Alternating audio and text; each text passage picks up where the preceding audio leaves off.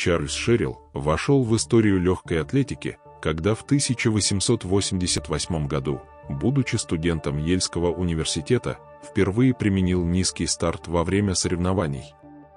Согласно общепринятой легенде, он решил попробовать стартовать из этого положения после того, как увидел кенгуру.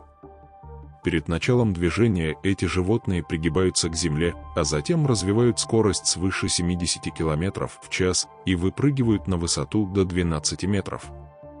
Когда молодой спортсмен впервые применил во время соревнований низкий старт, над ним все смеялись, а судья решил, что студент просто не знает, что нужно делать.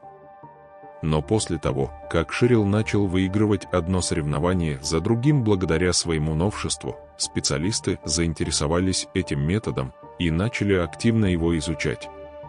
Уже после этого новшества все спортсмены из США и Европы стали применять низкий старт.